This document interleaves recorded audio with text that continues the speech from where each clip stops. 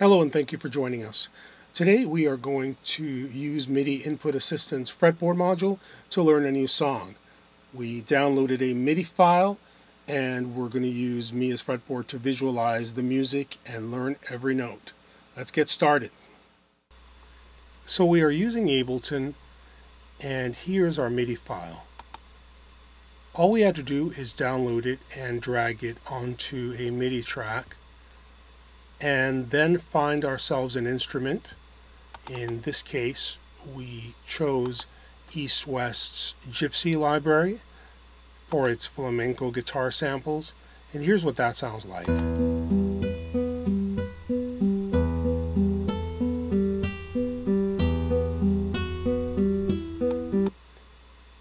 Next, we need to find Audioutlaw's Mia, and you can find that in the Places section below.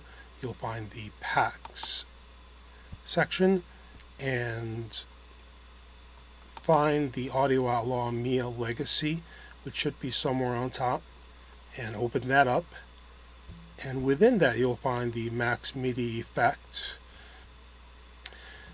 So we're going to drag the Mia fretboard AMXT. Click the Extend button.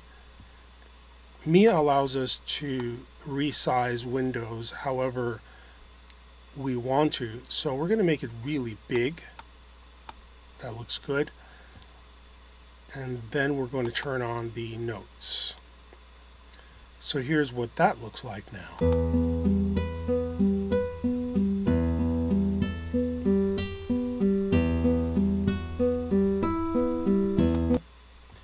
You can also change the skin to have a different appearance from the default. Here are what a couple of them look like. I am going to use Mystique and play along with this track. Let's go back to our MIDI file. I'm just going to select a smaller portion and loop that and start to learn our song.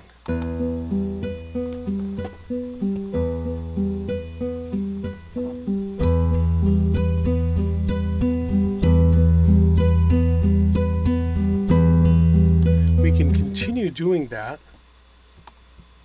for different sections.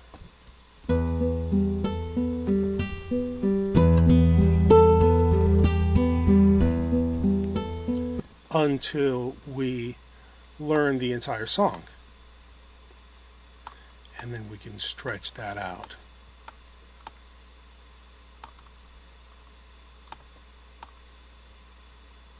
So let's give this a shot.